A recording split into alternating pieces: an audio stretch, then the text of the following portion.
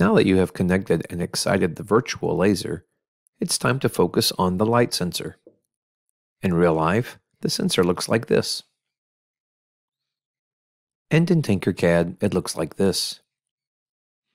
The light sensor is a simple voltage divider circuit that uses a 10,000 ohm fixed resistor, shown here, and a variable photoresistor, shown here, to split the voltage coming into the circuit. And here's what the fixed resistor and the photoresistor look like in the real world. As its name suggests, the photoresistor will change its resistance according to how much light hits its surface. Here, the light sensor is connected to a digital ohm meter, which reads the resistance of the device. As you can see, when it is flooded with bright light, the sensor's resistance drops. In darker conditions, its resistance increases.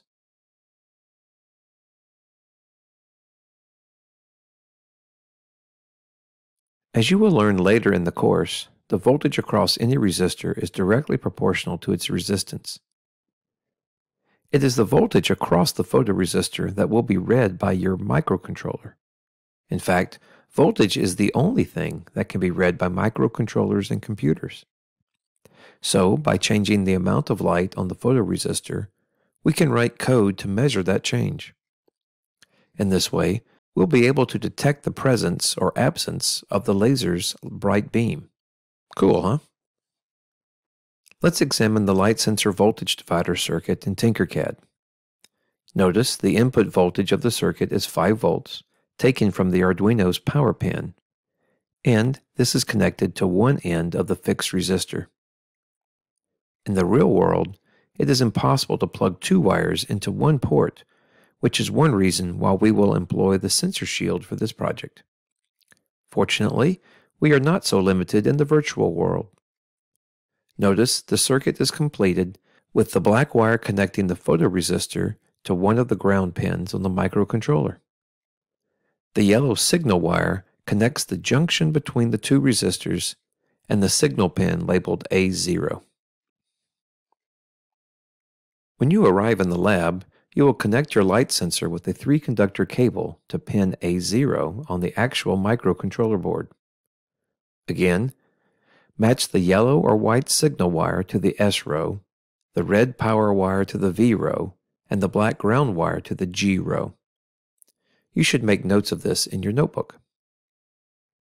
The pins labeled with the A prefix are so-called analog pins, which means our microcontroller can read a range of voltages between 0 and 5 volts with a precision of 4.9 millivolts. These voltages are displayed as integer numbers running from 0 to 1023 as shown.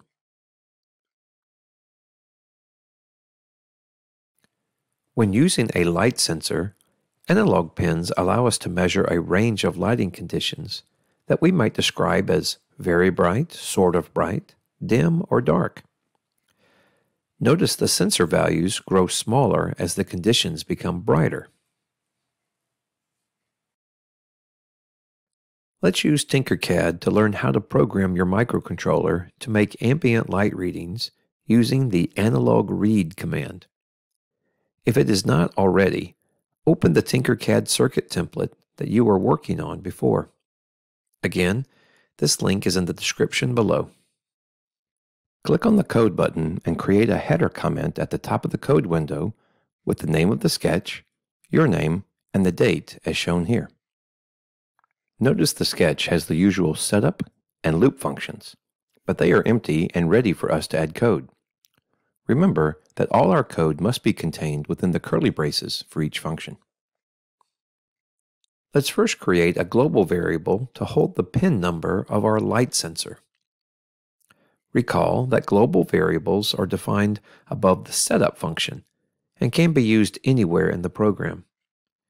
Pin numbers are integers, so we start with a declaration with the int data type. Then we give it a name, such as light pin. You can name it anything you want, but for simplicity, I recommend that you stick with my naming convention.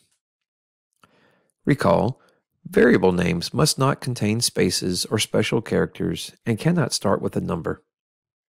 Finally, set the value to A0 and end the line with a semicolon as usual. Let's now focus on the setup function. Code here will run only once, and we will use this space to initialize the serial monitor and the pins for our light sensor. Because we will be printing data to the screen, enter the command serial.begin parentheses 9600 close parentheses semicolon as shown. Be sure that your code is contained within the curly braces. This code will set the communication rate between your laptop and your microcontroller to 9600 bits per second. Type this in exactly as I entered it. The S must be capitalized, and all other letters must be lowercase. Next, we should tell the microcontroller that our sensor pin will be used as an input device. That is, we will use that pin to read data that is sent into the microcontroller from the sensor. Do that with the command pin mode, open parentheses, light pin, comma, input, close pin, semicolon. Again, enter this just as I have, paying attention to which letters are uppercase and which are lowercase. And don't forget the semicolon at the end. Finally, Mac computers are a little slow to open serial ports, so if you use a Mac, add a 250 millisecond delay to give your computer time to establish the connection. Before proceeding, check that the code contains no errors by clicking on the Start Simulation button. If there are errors, carefully compare your code to mine and make any necessary corrections. So far, the only thing this code does is get everything ready behind the scenes, so you will not see the code do anything just yet, and that's okay. If the code compiles, you are ready to move on.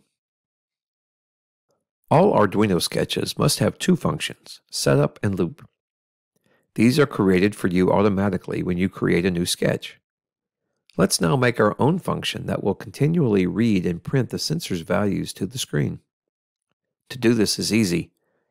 First, scroll down to the very bottom of the program and add a couple of blank lines below the bottommost curly brace. Then add the line void print sensor open parentheses close parentheses and open curly brace, exactly as I have entered it here. Hit enter a couple of times and close the function with a second curly brace. Move your cursor so it is between the two brackets. Because we want to spit out sensor readings forever, let's make an infinite loop like so. Enter while, parentheses, true, close parentheses, and then open a curly brace.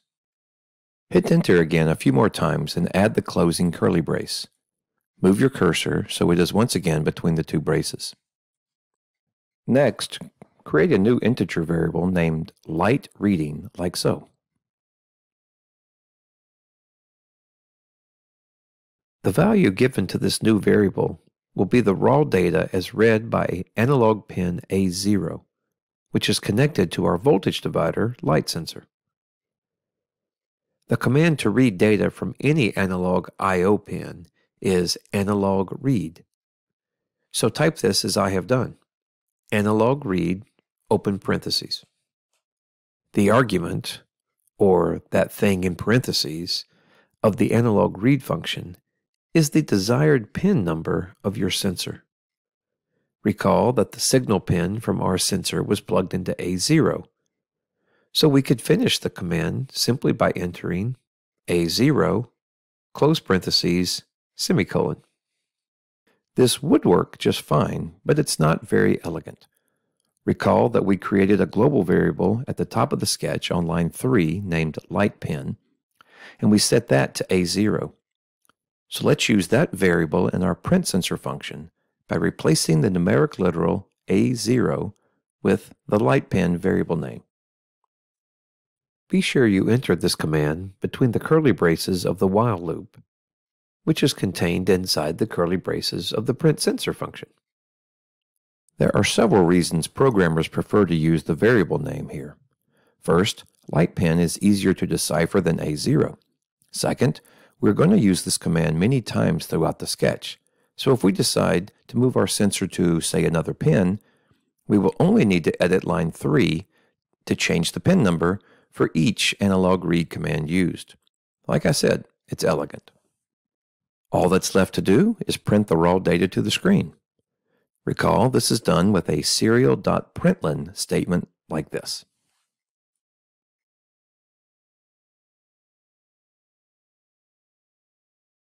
Don't confuse the light pin variable, which does not change, with the light reading variable, which will change according to the lighting conditions. Compile and run the code now. If you get errors, fix them. If the code compiles, do you remember how to see the output from the serial monitor? Recall, it is here at the bottom of the code window. Open it now and...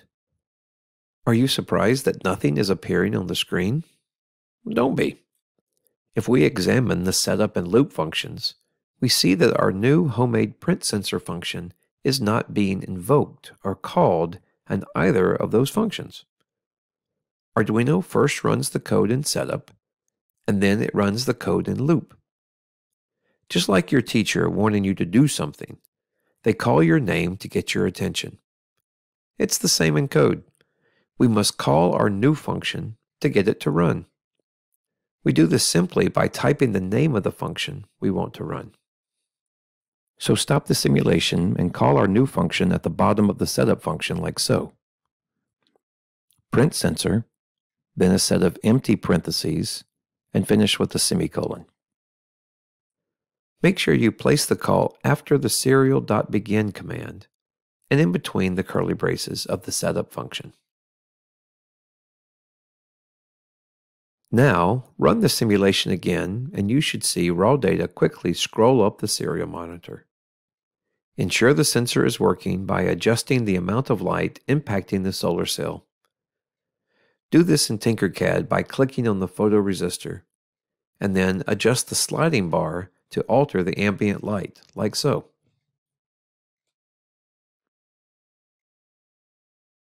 If the data is scrolling up too fast to read, add a 100 millisecond delay. First, stop the simulation, then enter the delay command after the print statement, like so. Run the code to ensure you are better able to read the data. Increase the delay as needed. Experiment by changing the lighting conditions. Slide the photoresistor to full brightness and note the sensor returns a raw value of 17. At full darkness, the sensor will read 877. Of course, these readings will differ in the lab. Simulate a pendulum swinging through the beam by changing the conditions from light to dark to light. Have some fun. In the lab, even when the pendulum fully blocks the laser beam, the sensor will pick up some of the ambient light in the room, so we do not expect it to ever read fully dark. As the pendulum just begins to block the beam, the photoresistor will read some semi-dark value. Let's pretend this raw threshold value is, say, 60.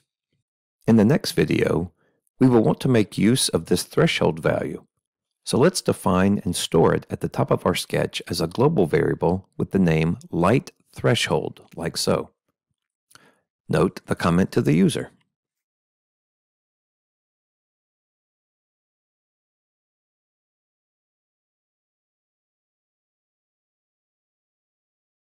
When you get to the lab, you will alter this light threshold value according to your measured light values.